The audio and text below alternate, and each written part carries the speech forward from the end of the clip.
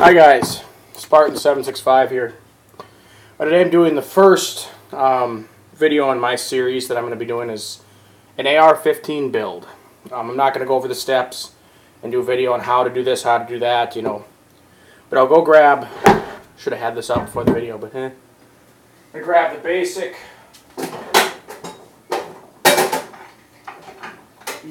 things you're going to want for an AR-15 build.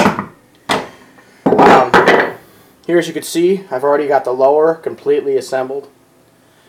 This here is a Palmetto State Armory lower. $100. It's got Liberty stamped on the side there. I got a CMMG trigger group in here, mil spec. Very, very smooth trigger. I'd say the pull is probably right at about, about 6 pounds, but just really smooth. I was surprised. I didn't have to do a trigger job on it or anything. I got a Magpul pistol grip and a Magpul ACS stock. I really like the ACS stock. You got the little port in there. Got a dual ambi plate on the back here for slings. The buffer tube and recoil buffer. Not sure what brand it is. Went down to my local gun shop, who it's actually Dakota Custom Guns in Lakeville. Great guys in there if you're building an AR. They have everything you need. I bought the receiver obviously off of Palmetto. The CMMG trigger group, I bought that when I was at Shooters Roundup in Morristown at Almonds yesterday. The Magpul pistol grip and the ACS stock, as long as the buffer tube, buffer, and recoil spring, and the plate, were all and obviously the castle nut were all purchased at Dakota Custom in Lakeville. There wasn't any brand on the buffer tube, or the sling plate, or the castle nut, or the recoil buffer. It was just probably, it was just in a plastic bag. You had everything separated in plastic bags, and I just went, I want this, this, this. I don't really think it matters what particular brand the recoil spring is or whatever. Or the buffer tube. I got a mil spec buffer tube on here. I'm thinking of doing a 300 blackout build on this. 10.5 inch barrel, suppressor ready. But obviously for that I have to do your, fill out your form 1 for your SBR, and then I got to get the suppressor, which is going to be a form 4. I'm going to do a trust, so I'll just have those 2 items under the trust. So when it's all said and done, unfortunately, the way the stupid, shitty dog piss of the NFA is, requires me to, as you can tell, I'm not a big fan of the National Firearms Act. After all the bullshit and bureaucracy, I'm going to have to spend $400 in taxes just to make this have a 10.5 inch barrel and a suppressor. But, I'm going to keep it legal. I'm obviously going to do that.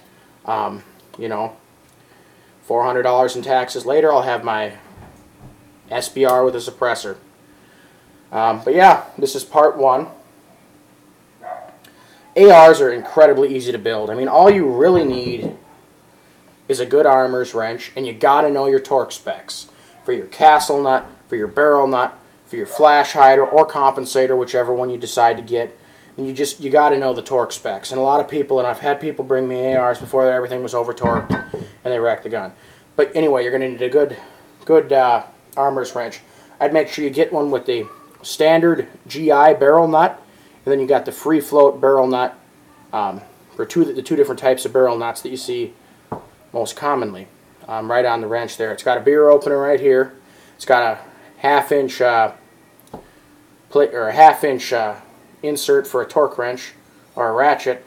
It's got an full-length A2 style buffer tube wrench and the castle nut wrench right here.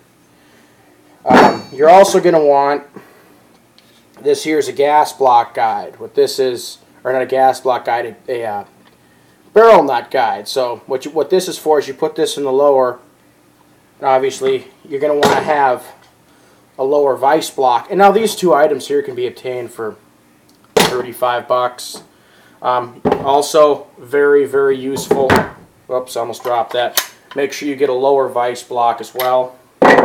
Makes things so much easier, especially when you're trying to put those little pins in. But anyway, what this is used for, you slide this in the upper, and then when you're tightening up your barrel nut, you push this through the gas block or the gas tube hole, and that'll make sure that your barrel nut's lined up right, so your gas tube will be able to go right through the upper like it's supposed to without any issues. Couple of great things. Obviously, you can get by without this. I'd say you'd be pretty hard pressed to get by without some kind of a vise block to torque the barrel nut. You can, however, get by without this.